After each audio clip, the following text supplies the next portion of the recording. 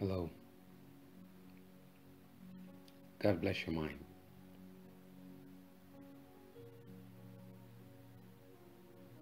I'd like to share with you some revelations. The Creator, our Lord, through His Word, His faithful Word, not my own, showed me for me to serve you with. That's my intent. To serve people the bread of life, what the Lord calls His Word. It's the bread of life, and it's found in Him. We as people always try to say, find ourselves. Who are we? Questions like, what are we? Where do we come from? Most people kind of believe that there was a creator. But how many of us have something given in our hearts and in our minds that are basically not satisfied with the words of other people, with the words of other religions, or what religions say, even Christianity, and want to hear something that really hits home?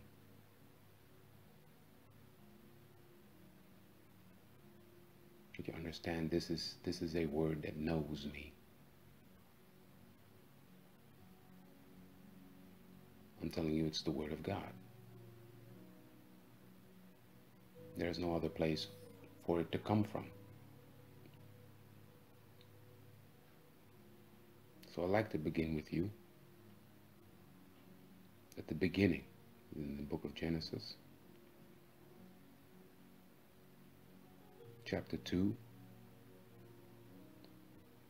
beginning from verse 18.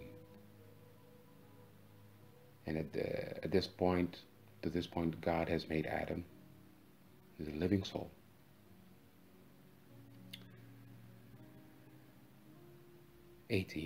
Chapter 2. And the Lord God said, it's not good that the man should be alone. I will make him an help, meet for him. And out of the ground the Lord God formed every beast of the field and every fowl of the air, and brought them unto Adam, to see what he would call them. And whatsoever Adam called every living creature, that was the name thereof. And Adam gave names to all cattle, and to the fowl of the air, and to every beast of the field. But for Adam there was not found an help meet for him. And the Lord God caused a deep sleep to fall upon Adam, and he slept. And he took one of his ribs, and closed up the flesh instead thereof. And the rib which the Lord God had taken from man, made he a woman, and brought her unto the man. And Adam said, this is now bone of my bones, and flesh of my flesh. She shall be called woman, because she was taken out of man.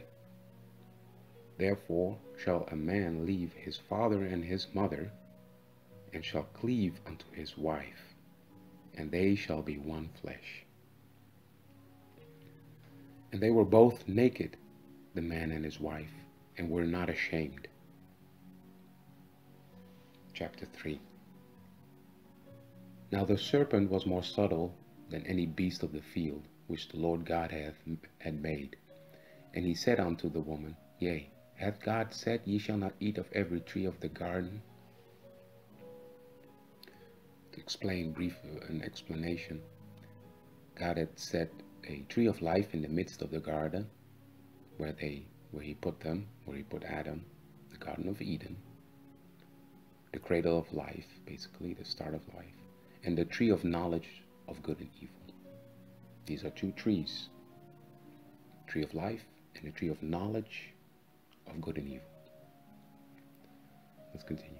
And And so the serpent, the devil, said to her, he observed Eve, and the devil is like a very cunning creature, you know. He's called Satan. It's basically a Hebrew word, literally the Hebrew word for an enemy. He's against you. And he's observing. And he does not like the fact, because before, you can, I don't know exactly where in Genesis, but the Lord says we will make Adam, we will make mankind in our own image. The Lord invested a lot in Adam. He didn't hold back much. I mean, he brought the whole world underneath his feet and gave it to him, naming the animals and everything. And when the Lord says we'll make him in our image, you can even say that we are made in the image literally, like our shape as Christ, you know, the man God, and the Spirit of God, the soul and everything. So we're of great value. The Lord made us something of great value. The serpent saw this as something to take down. The serpent was disobedient towards God. And anything that is the image of God, man, he hates also. Get it? That's why. He hates the authority of God. And he hates anything that looks like God. Get it? You and me, we look like God. We're made in the image of God. That's why he's Satan, enemy. But he was allowed in this place and set his eye on to take down mankind. And he knew the Lord commanded them, take not of the tree of the knowledge of good and evil. You can take of every tree. You know, all things are given to you, except the tree of the knowledge of good and evil. So even the tree of life, they would have lived forever with the tree of life with the Lord there. And he comes to the woman, and he wants to convince the woman to disbelieve God, not to hold God true to his word, what the Lord says, this is so. He wants to make her doubt, and he succeeds. Ye shall not eat, hath God said, ye shall not eat of every tree of the garden. And the woman said unto the serpent, we may eat of the fruit of the trees of the garden, but of the fruit of the tree which is in the midst of the garden, God hath said, ye shall not eat of it, neither shall ye touch it, lest ye die. And the serpent said unto the woman, ye shall not surely die, for God doth know that in the day ye eat thereof, then your eyes shall be opened, and ye shall be as gods, knowing good and evil. This is basically still the same lie many people believe in, is that you'll be as God, judging what is right and what is wrong in your own eyes. So this is coming up, you know, this helped make the point where we are as mankind. And when the woman saw that the tree was good for food, and that it was pleasant to the eyes, and a tree to be desired to make one wise, she took of the fruit thereof, and did eat, and gave also unto her husband with her, and he did eat. And the eyes of them both were opened, and they knew that they were naked. And they sewed fig leaves together, and made themselves aprons, basically to cover their parts, okay? Because they were ashamed. And they heard the voice of the Lord God walking in the garden in the cool of the day. So this is the Lord God himself walking as a man in the garden. okay, visiting Adam, bringing the animals to him, conversing with him, having relationship with him. In the cool of the day, it's awesome that the Lord is basically like when it's hot, the day is hot and it just cools down. That's the sweet spot, really. It's a hot day and it cools down towards the night, the evening. I mean, that's just sweet. And even the Lord recognizes that sweet part in that, and visit comes in the cool of the day. So, yeah. And they heard the voice of the Lord God walking in the garden in the cool of the day. And Adam and his wife hid themselves from the presence of the Lord God amongst the trees of the garden. And the Lord God called unto Adam and said unto him, Where art thou? And he said, I heard thy voice in the garden, and I was afraid, because I was naked, and I hid myself. And he said, Who told thee that thou wast naked? Hast thou eaten of the tree, whereof I commanded thee that thou shouldst not eat? And the man said, The woman whom thou gavest to be with me, she gave me of the tree, and I did eat. Let's stop there. Look at this. At a certain point, the glorious God, Lord God himself, walking in the garden, okay? This is before you doubt or something. It's not to bring whole conversation up, but this is God himself walking in the garden. So imagine that. It is this being, this person, and Adam is made in his image. And God brings up the animals to him and has conversations, and he's naked. Can you imagine the Lord God himself, holy, the center of the universe, face to face with Adam, and Adam butt naked, and it's all good. It's all good. Talking. The grace and the glory just all round.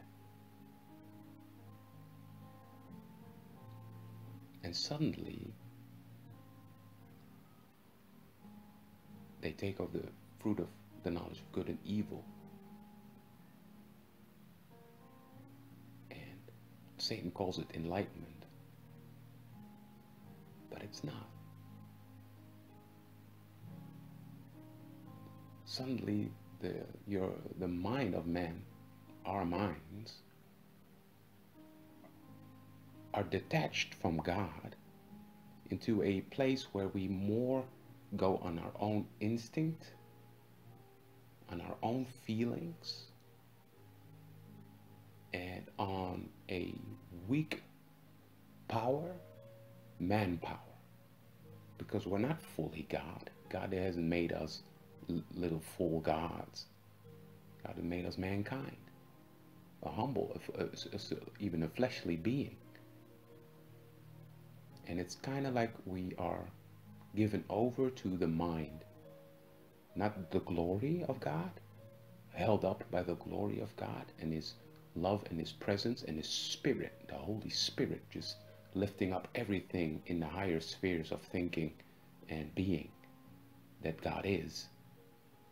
But in this lower, fleshly minded, me, little person, me, smaller than a ox, smaller than a lion, or to all kinds of things, and they're afraid. And suddenly they're afraid of the Lord God.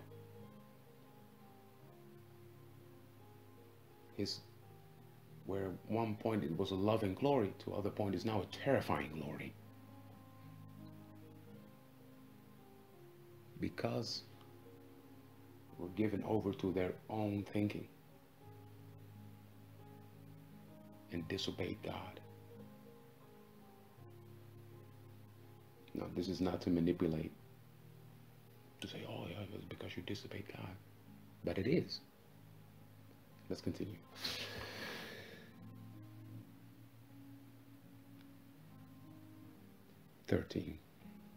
And the Lord God said unto the woman, Okay, this is also very good to understand where it's headed and what we're dealing with as men, as women, as mankind.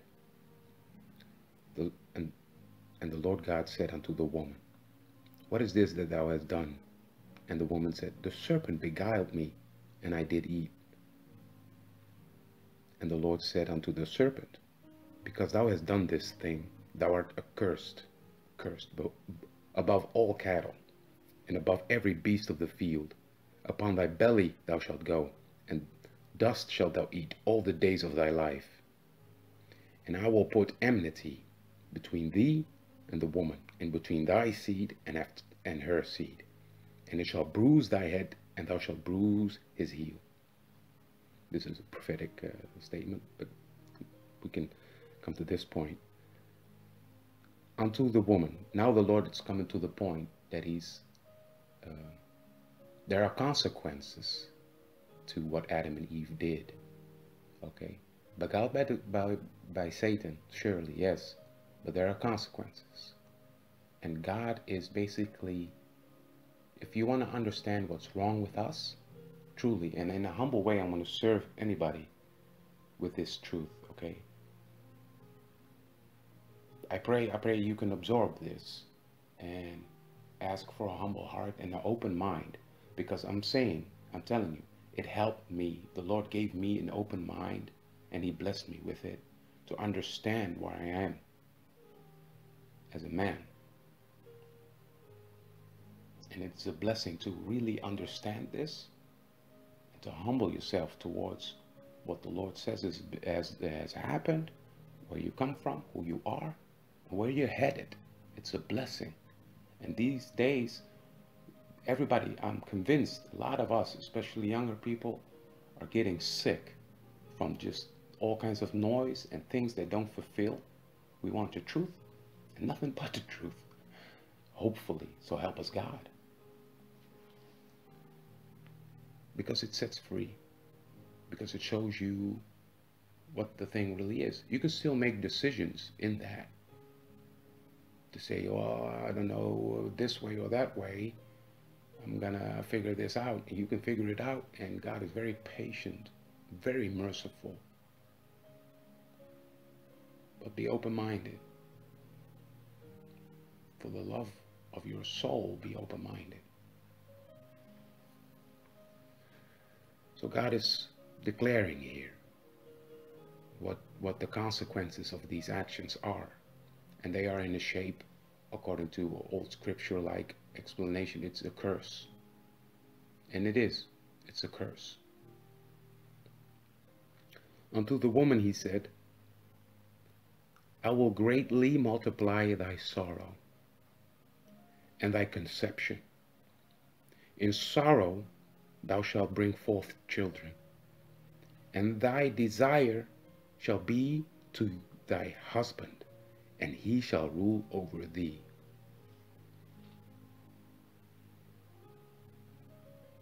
This is the part that Eve gets the explanation, what's due to her as a woman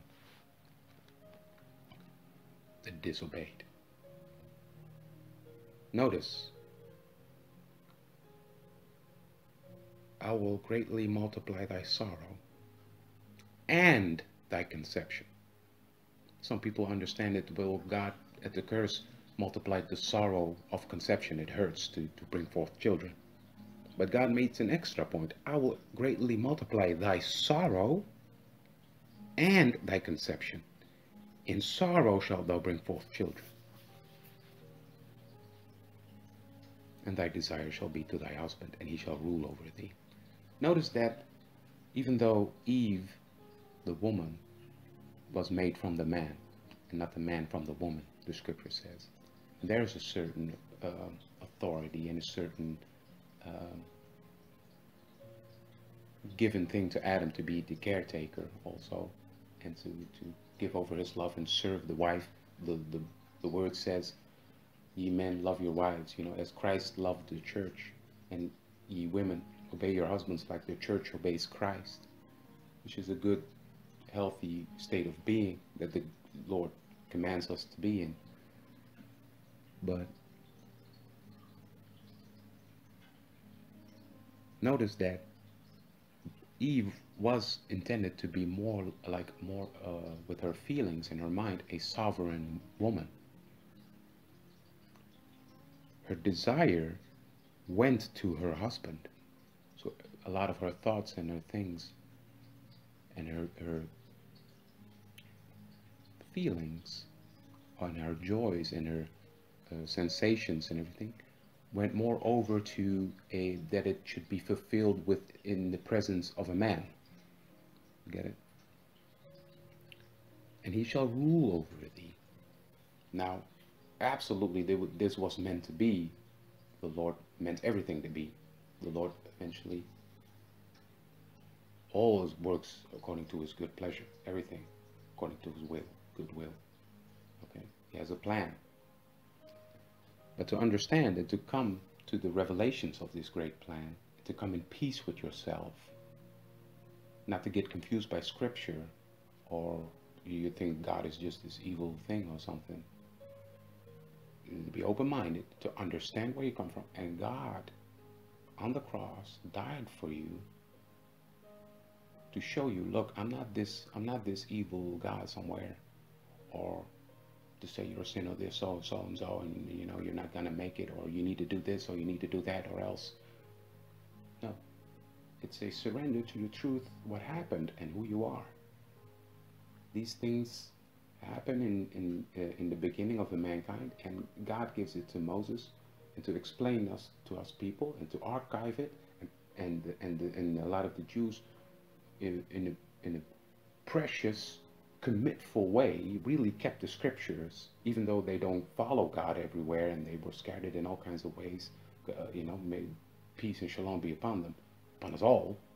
You know, but they preserve the scriptures, and it's important, so you always can know like what really happened.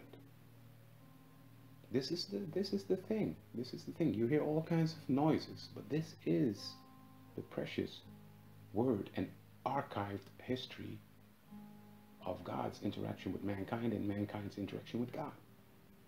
And this is the Lord's word. So please hear it. So you understand that the woman, the sorrow is increased. Get it? And the bringing forth of children in sorrow. It's a curse. And this shows that within the Adam and Eve being mankind, one, because sure, Eve was meant to be more like sovereign with her feelings and her desires and everything. And this is a curse, needed to happen, but this is a curse. Still, we're meant to be mankind. You know, the man will leave his house and become one flesh. We become one flesh. Why? Because the consummation of that marriage, of that coming together, eventually will lead to a child, which is literally the one flesh of two. And they will become one. Okay? God is meant mankind to be one. But in the cradle, in the embrace, and in the obedience, in the giving over unto God and staying in his glory and his goodness and his mercy and his truth, to walk therein, keeps them safe from these things. People are more free. You have people that say, well, Christianity and these religions really oppress women, trying to take them down or something. It's not true. It's not true. At least for the true Christian belief. In the embrace of God, in his glory, Eve was free. Adam was free. Get it? In the love of God, you're free. But when we stray off, it requires a whole path. There's a path to return. Many times people for centuries try to, by works and by the law, get back to God. And they fail. They fail. There was a Savior needed to come. Okay, but let's continue. 17. And unto Adam he said, because thou hast hearkened unto the voice of thy wife, and hast eaten of the tree of which I commanded thee, saying, thou shalt not eat of it. Cursed is the ground for thy sake. In sorrow shalt thou eat of it all the days of thy life. In sorrow shalt thou eat of it all the days of thy life. Thorns also and thistles shall it bring forth to thee, and thou shalt eat the herb of the field. In the sweat of thy face shalt thou eat bread, till thou return unto the ground. For out of it wast thou taken, for dust thou art, and unto dust shalt thou return. Let's stop for a minute there.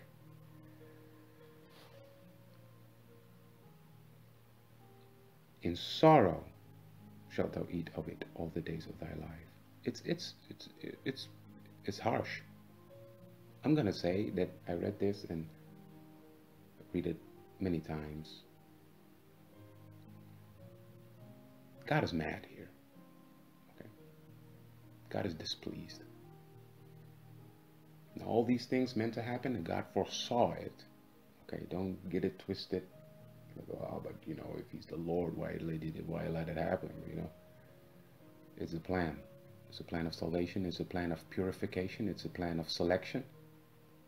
It's a plan of showing people the mercy and the grace of God in the lowest parts. If you just like in a relationship, if you never test your wife or your husband, they never come into a situation to really show who they are, or one of them comes in a situation where they really need to like count on the other person. It might be so that you don't ever grow that trust or that love, that commitment. The Lord wants to show you he's committed, and He wants to show you how good He is. Get it?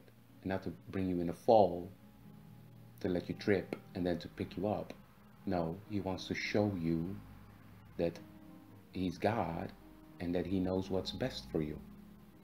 Get it? And that's very important. The Lord, many people trip over the part where, well, you know, if He's sovereign, you know, why is this misery in the world and everything? It's because each and every one of us has this trait in us, you know. Even when you're young, people say, well, why are there wars and sufferings and this? I'm like, well, even if you're when you're young, why you choose certain friends over other friends? You know, like this is an innocent example, but you choose certain people over other people. Why is that fair? Everybody's made in the image of God. Everybody has feelings. You know, it's in us. God made us with free choice. Now you heard that before, free choice, okay? It's also the devil. Even angels were made with free choice, okay? Certain angels strayed away. They strayed away of the path of God. They become disobedient. Satan is one good example of that. Now it's meant to be. God is using him. It's meant to be. You know, and He lets it. So it might help people to from utter darkness to see God's good light, you know, and to be basically, when you get pulled away by your own lusts and your own ways, you might come to the grace of God that He shows you, look, I'm here for you, despite everything. Despite the disobedience, the hatred, the denial, the whatever you've been part of, I'm here for you. Get it? And I died for you, basically. Okay. It's a very important part that the Lord went on the cross for us. The Lord God in the garden walked. Yeah, Lord God walked onto the cross. Okay, and he went up, died for us, and took the punishment, the curse. the Lord God dropped this curse, but he took it also. Like the word says, by one man, Adam, sin and death came into the world. And the word does say sin and death came into the world because of the sin. Otherwise, they was they were. It's we're coming to the point where we explain that. We'll read on now. But it's it's important that you understand that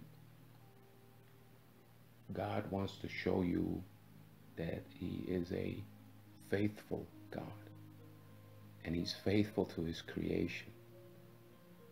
Yeah, and He wants to give everybody the opportunity, intensely enough, to stray away so you might see His goodness. Get it? That the devil does not come again and say, "Oh, really? Is God so good?" No, because you'll be in that dark place, and you know God is good. He'll embrace you back as His lost son, as His lost daughter, and you'll feel His love, and you'll feel His goodness, and you will know He's good. He's intense. He's very intense, but He's also, that same intense is even more good and loving. Get it? And that's what you need to open up to. But let's continue. For dust thou art, and unto dust thou shalt return. And Adam called his wife's name Eve, because she was the mother of all living. Unto Adam also and to his wife did the Lord God make coats of skins, and clothe them. The Lord clothed them. And the Lord God said, Behold, the man is become as one of us, to know good and evil. And now, lest he put forth his hand, and take also of the tree of life, and eat, and live forever. Therefore the Lord God sent him forth from the Garden of Eden, to till the ground from whence he was taken. So he drove out the man, and placed at the east of the Garden of Eden cherubims, and a flaming sword, which turned every way to keep the way of the tree of life.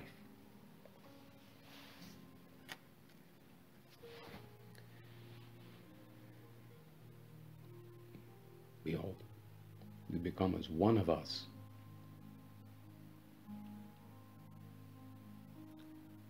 Basically, the Lord is trying to make come across is, you would say, well, as an unbeliever, okay, you would say, well, see, the Lord, yeah, what Satan says, God just didn't want us to be as one of as Him, but we were as Him. Get it? He made us in His image, blessed us, loved us, talked with us, walked with us in the garden, bringing the animals to us. We can name it. Can you just imagine it? It's like a father, the son, coming in at the end of the day or something, or from school or whatever, and having done all kinds of things, and the father is just like, interest. What have you done today? And what do you name that animal?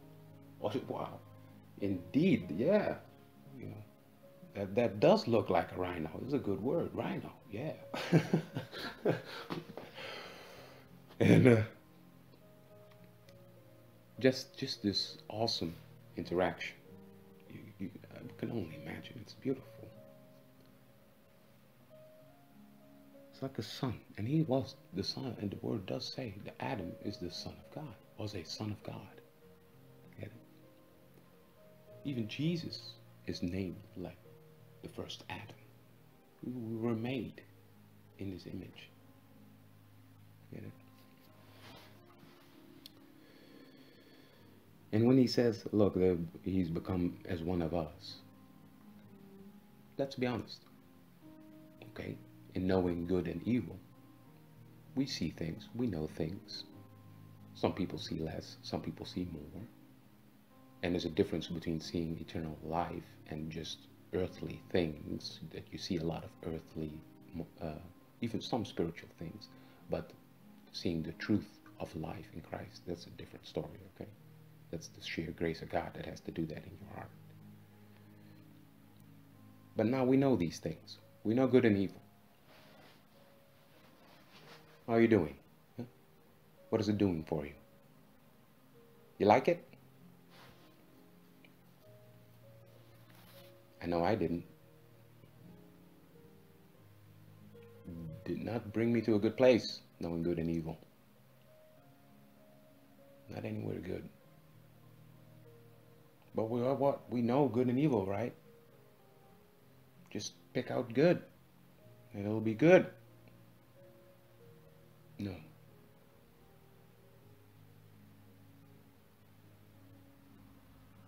You need, your mind needs to be, and your heart needs to be in something higher than yourself. Okay. When you make perspective, when people, when an army, not to bring in war things, comparisons, but when you need to check out a place, a plane or something, you get a high ground. Take up that high ground. There, it doesn't go any higher than the throne of God and His mind and His heart towards us, okay? Towards everything that is good under heaven.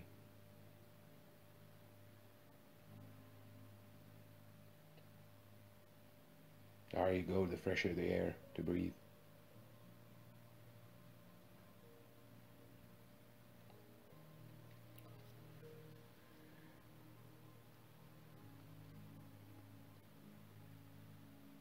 Now, we have this death and this sin in us. We have our own rebellious way in us. And the Lord cannot permit for them to stay there and to eat of the tree of life and live forever. You'll just have this mankind infested with darkness and rebellion towards themselves.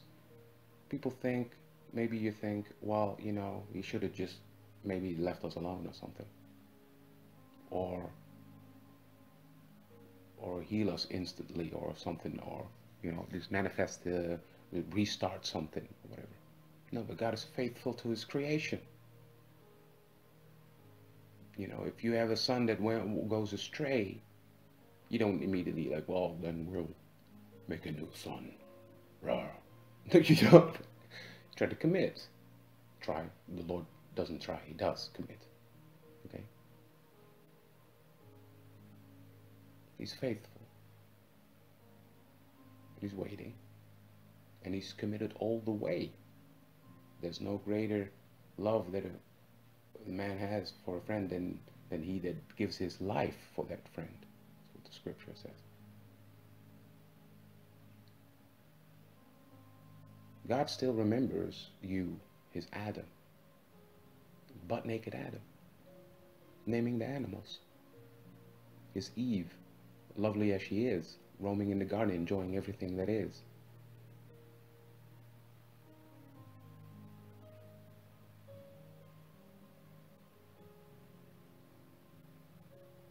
Sin and death came into the world, okay? The sorrow is increased in everything. God proclaims it as curses, but it's just, what God proclaims is just an establishment of the law of nature. Get it? What God says is, it isn't like nature and us and some things of God. No, what God is and says, nature and all creation bows down to, and He orders it. And it does according to His will.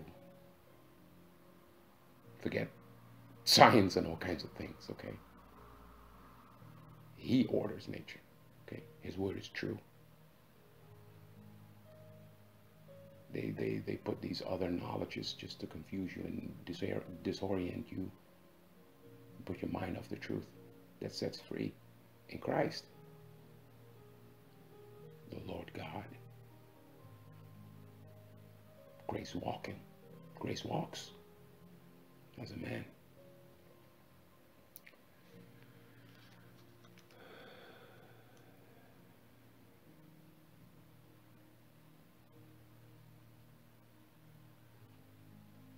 For he put forth his hand and take also of the tree of life and eat and live forever.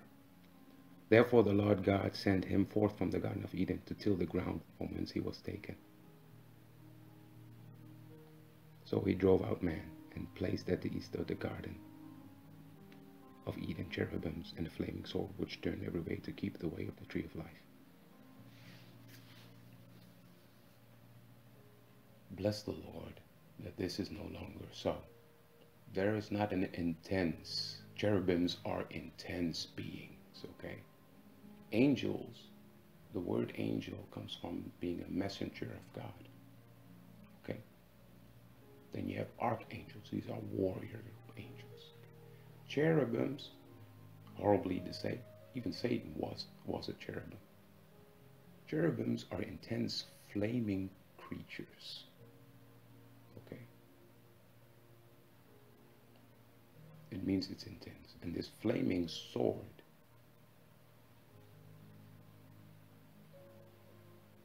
is his word. As many times in scripture, his word is like a sword, piercing the soul, you know. And the word searches the intents of the heart, of your heart. God is with his grace. He gives you the ability, and he shows by his word, and he opens up your inner parts. As David says, deep and secret places. Therein you shall show me wisdom.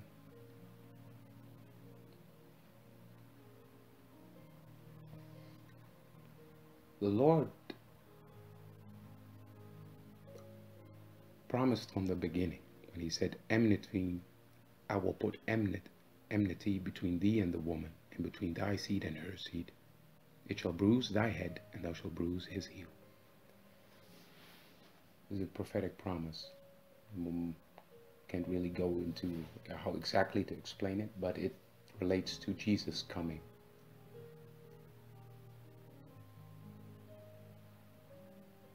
And dividing his people from the rebellious and bringing back his own home, and dividing them from the rest. Not to say that the rest are all the seed of Satan.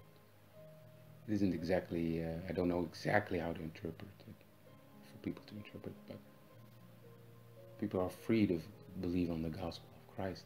God is so powerful. God is people always limit, like say, well, you're a certain few or you need to be chosen. And certainly God already foresees who will come home to him, okay? God is powerful. God is the living God himself, that sustains everything, upholds everything, our lives, every being, everything. He's powerful, and his name is powerful, and the name on which he really approaches us, given, is Jesus, Yeshua, Mashiach, the Messiah, the Christ. The Christ, the Messiah, means the leader, the anointed one, the one that's will reconcile and lead us in the way of God.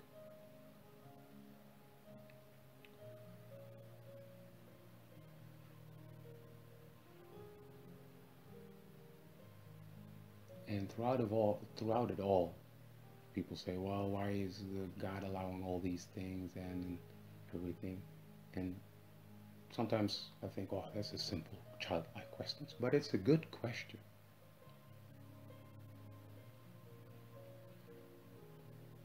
God invested so much in Adam and Eve that they are very intelligent beings. He didn't make them as the animals, okay? Some say we are even more free to think than the angels, so in a certain way, in creative ways, in expression, in realization, in envisioning, in feeling, in love. In some way, they're higher than the angels, more than the angels. Okay, don't get it twisted. The angels are very intelligent. Okay, but It does have a part, and the word does say in the New Testament that don't, be gentle unto each other, and, and to work righteousness and all these things.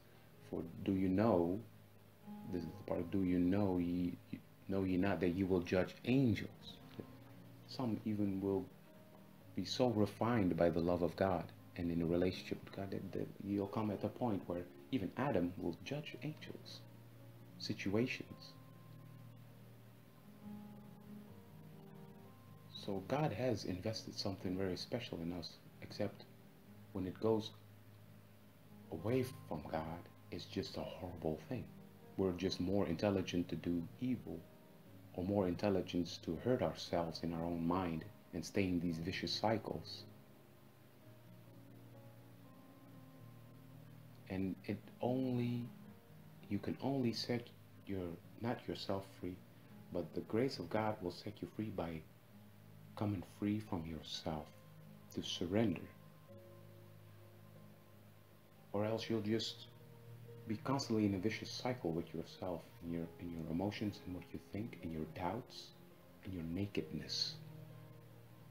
Your nakedness. Suddenly you're naked everywhere. It's like when you walk in the street.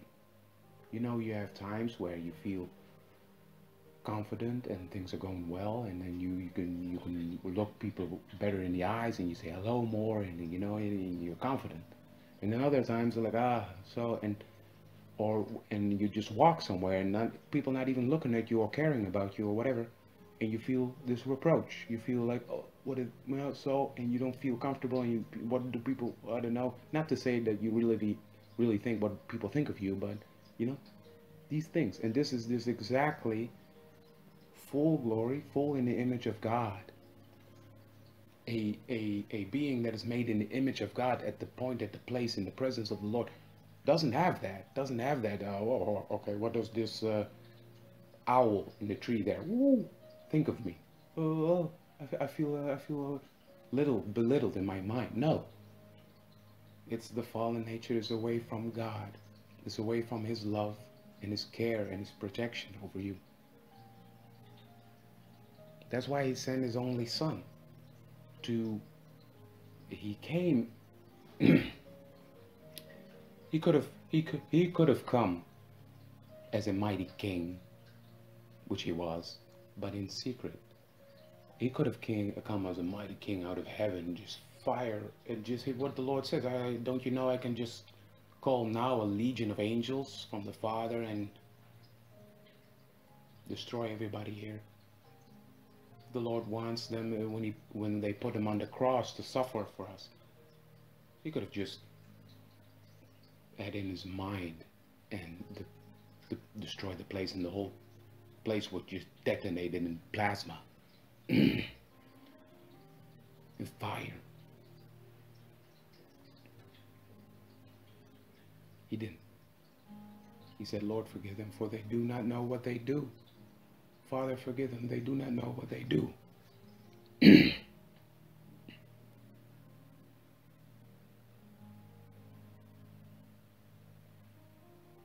He came, sorry,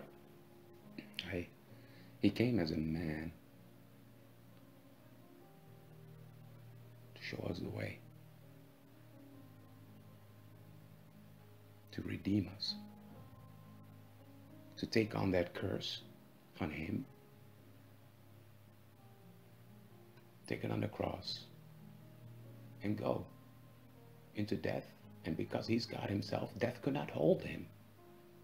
Death came over Him. It was like, we're death, we're gonna pull you down, you're dead, away from God, not life, and God is like, whoa, you can't do that, I'm God. And death is like, the light, just to be funny, but it's intense. Death could not hold Him because He's life. Get it? Death is not above life. Get it? That's beneath.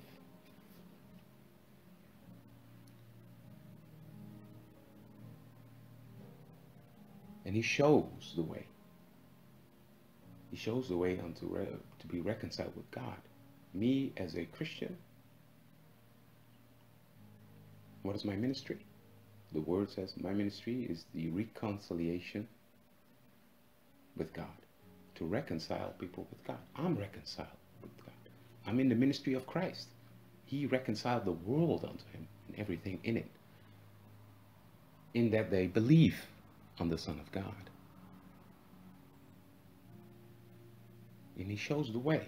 He lived with us, suffered with us, cried and laughed and ate with people, normal people, okay?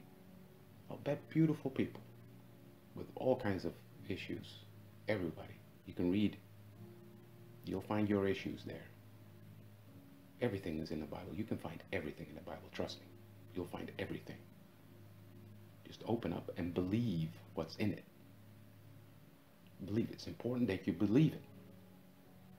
And know that everything that speaks against it is a lie. It's important that you believe it, or else it's just letters in a book. But when you believe it, the Spirit of truth comes and works in your soul and shows you the truth unto life that springs up into the spring of everlasting life. You drink from it freely. And your soul will regain its vitality, its life in God. And you'll see and you'll hear. And bit by bit, God is faithful and patient, and he will work with you with your issues. But the way was clear. He showed this is the state of the being of Adam. That the Lord God came as the Son of Man from the seed of Adam. Because the Lord can do that. People are like, how can the Lord be the Son and Jesus and everything? It's like, the Lord can do anything, please. He can make mankind, but he can't become mankind. Come on.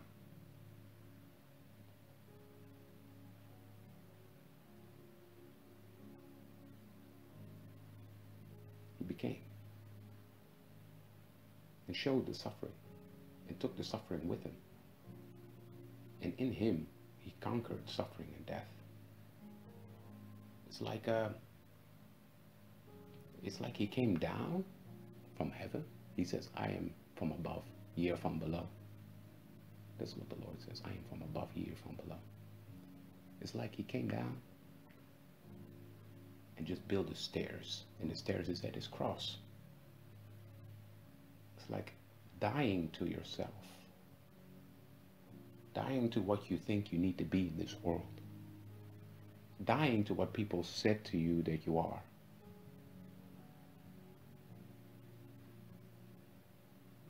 dying to yourself.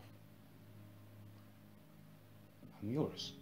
You give over, and you get on that cross, you get through that cross, and it's from there, it's slowly and surely, an upwards step towards heaven, towards the truth setting you free.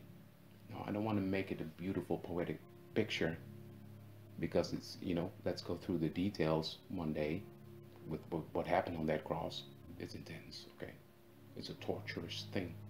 Life could be a torturous thing, okay? But it's a horrible thing when life is a torturous or difficult or weariness, and it's, as the Lord says, ye that have, that are tired and heavy laden, come, find your rest in me. I'll give you rest. Come to me. I'll give you rest, the Lord says.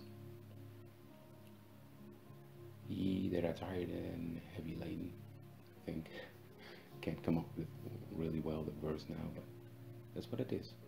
Ye that are heavy laden, that have labored and are heavy laden, come to me and I shall give you rest. And that's what it is. That's what I'm experiencing. I'm telling you. 10 years now in the faith. And he's really faithful. And he really handles my issues. And he really lets me grow, lets me see.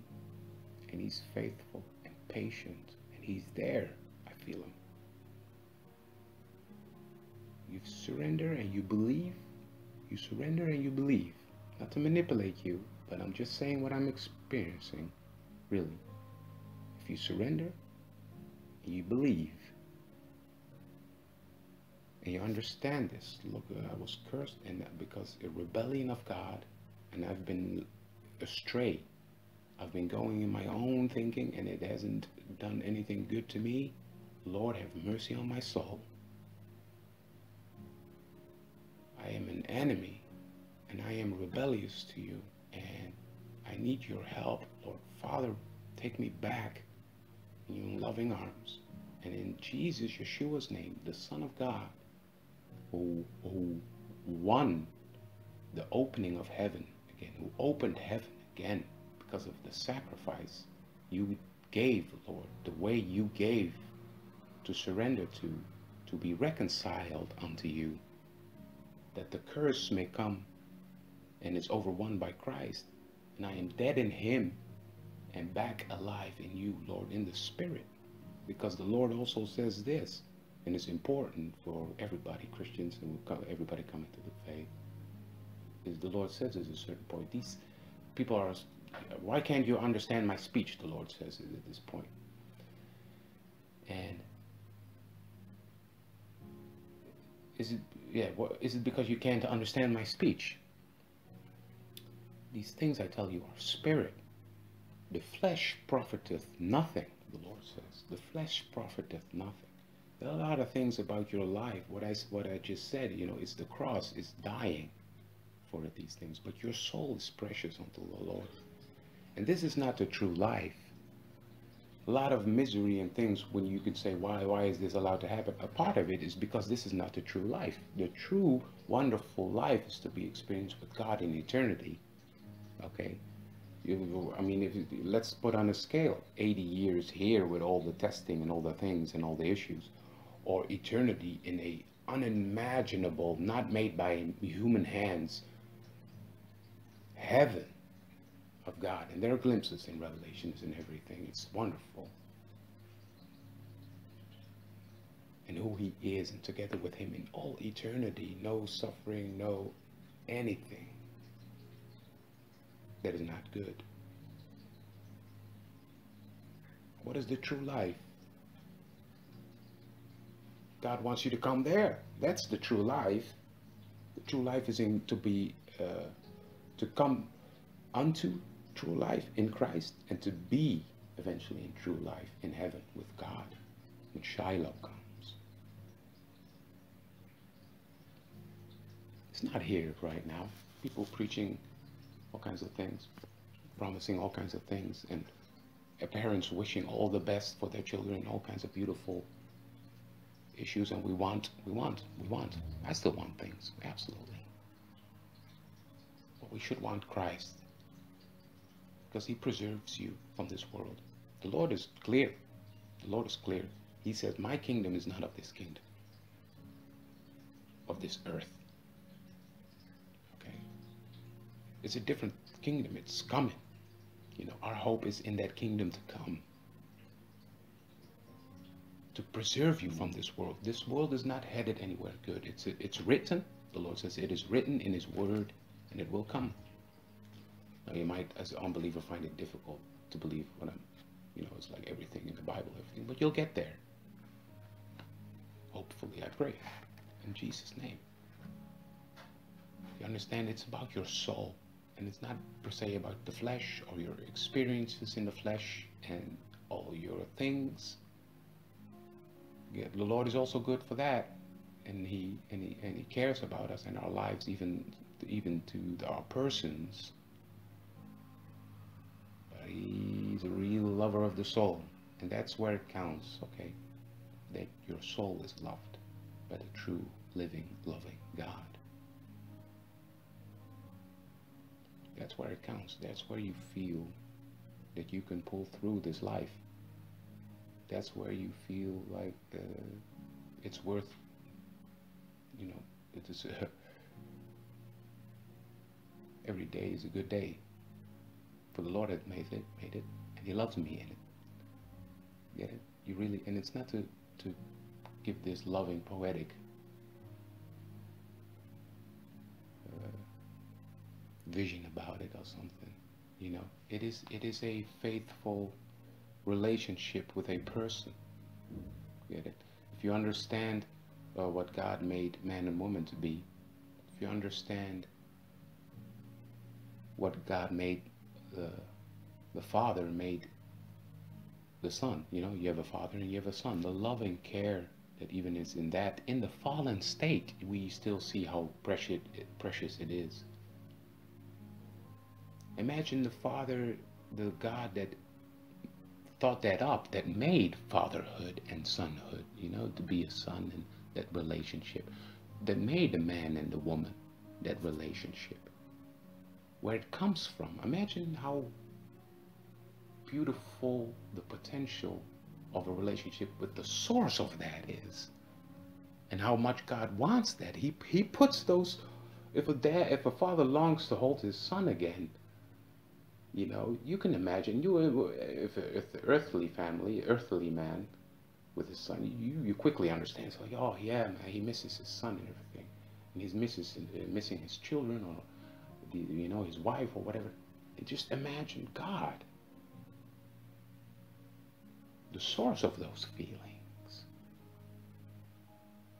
You know, and God is content in himself. He's full. He's a being that doesn't need no one, but he wants relationship.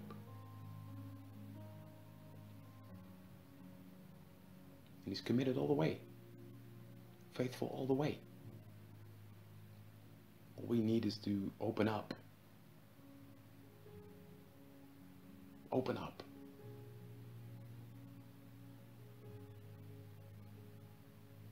As I'm telling you, I experience it out of my own experience. But he blessed me to open up. And he's the lover of my soul and the keeper of my being. And he's faithful and he's true. And the more you stay in him, the more he shows his faithfulness and his actual trueness by the word given. And you'll just find time after time, Lord, yes, and the confirmation, things in your life around you, and your belief will grow. But belief doesn't just cascade, so whoop, it's put on you like a mountain, and just like suddenly, okay, I believe.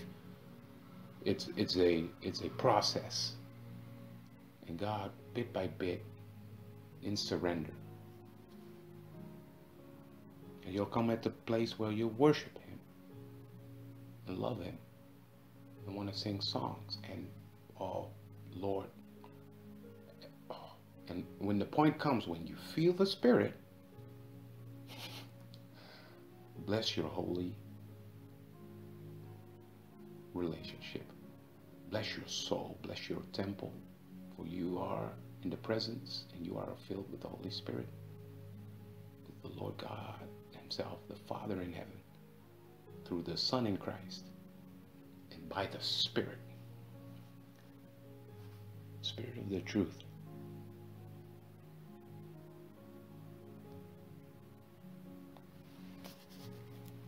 Love you all.